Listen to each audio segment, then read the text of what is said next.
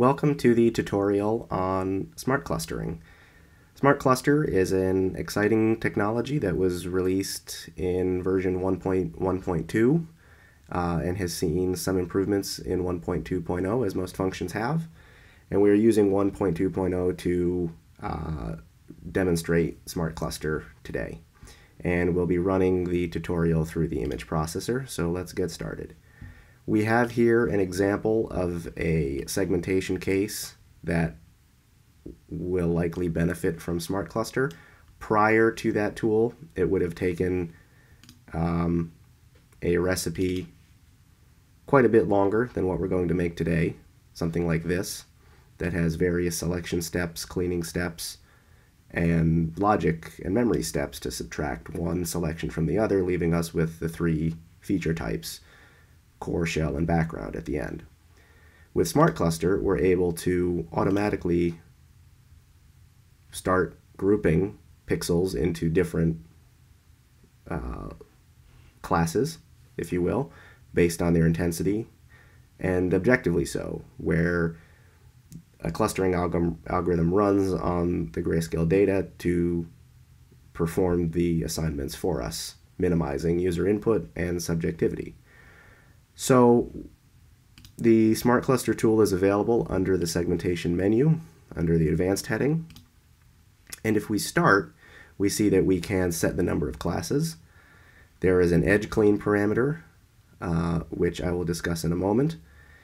Different ways to fill the resulting classes, and the order in which they are cleaned if you choose to use the edge clean setting.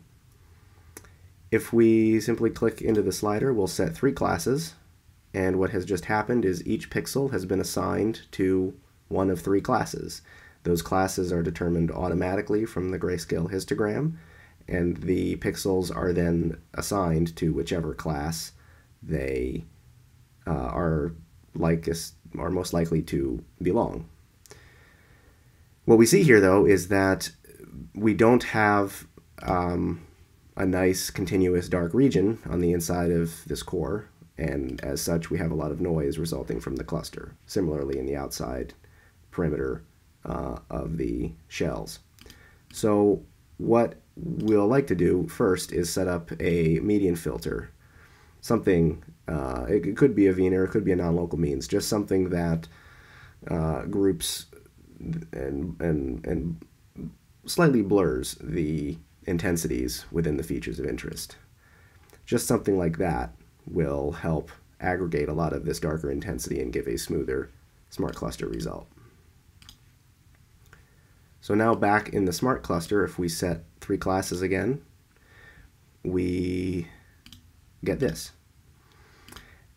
And what can happen with the smart cluster is that sometimes you need maybe one or even two more classes than you thought you did. And this just comes down to how the algorithm is separating out the histogram. You'll see in a moment that we don't have to just have one class per layer, which we'll eventually set. We can take multiple classes and group them together and call class sets a different layer. And it sometimes works out that having Mipar try to split it up into 4 classes allows you to make a more accurate selection of your features of interest. And that's what you're going to see here. If we up the class count to 4, we look at a before and after, what I'm looking at is up here in this region. We would really like our selection to be somewhere in that area. And right now, forcing there to only be 3 classes gives us that. If we go to 4, now we have a much more accurate selection of this core area here.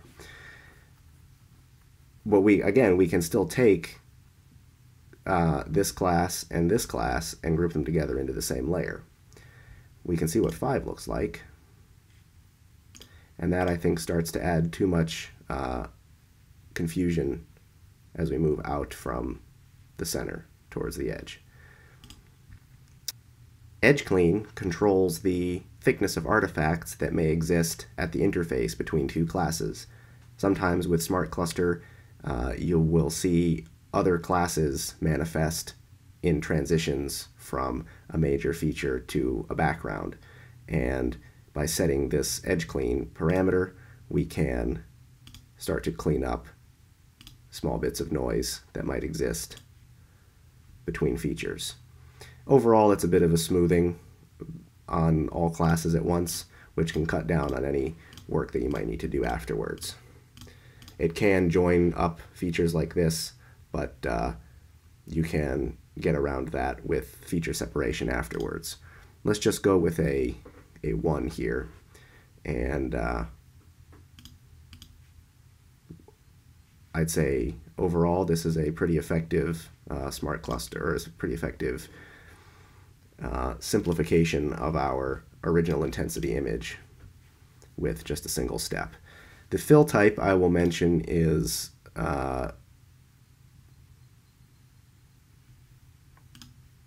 will allow you to choose how to fill in the selected classes. The default is mean, so each class is getting filled with its mean grayscale intensity.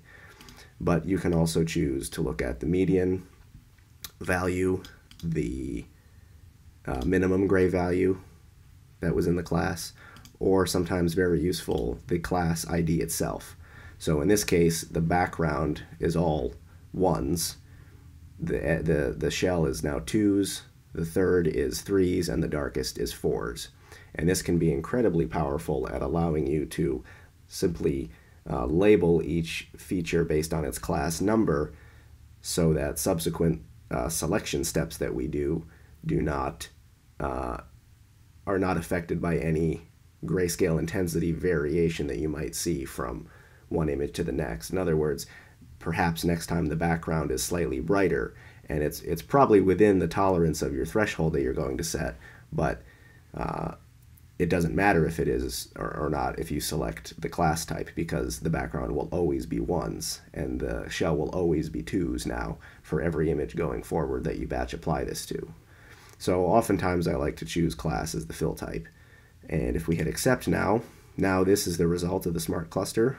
It's a grayscale image just like before, but it is a informed grayscale image.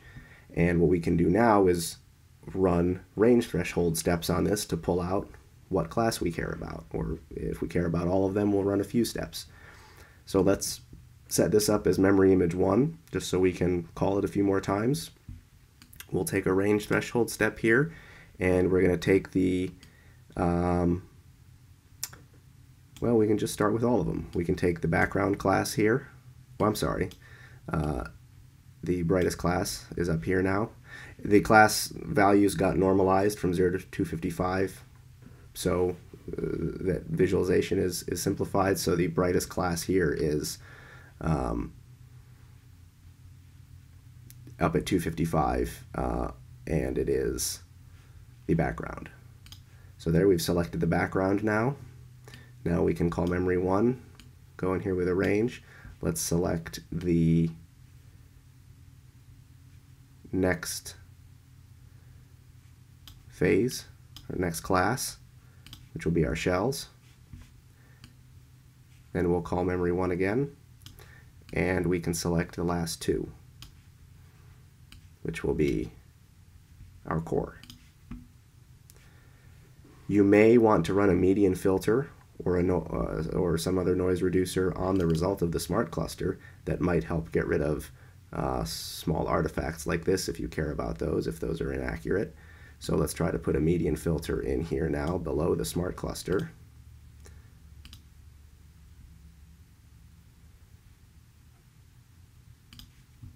Something like that.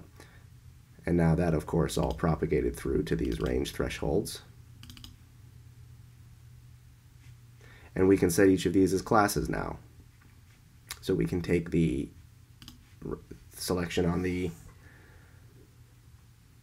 core, we'll call it core, and we can take this selection and call it shell, and we can take this selection and call it background.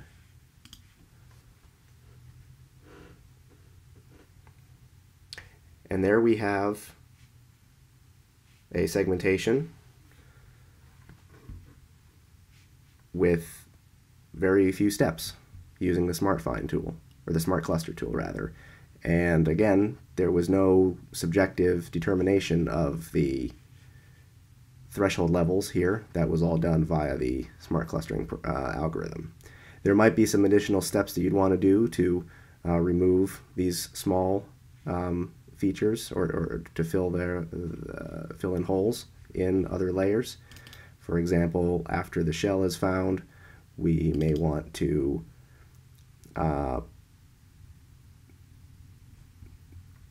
let's start here. Let's take the background. We might want to remove features that are under 50 pixels. And what I'll then do is remove this as the layer and set this as the layer.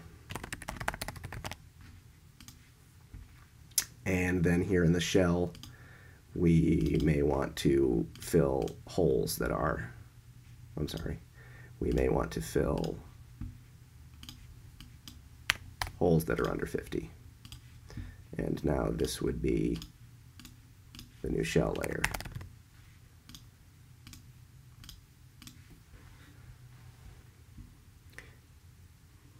We can adjust this now here. This blue is still remaining, so we may want to up this to 100 and then adjust this to be 100.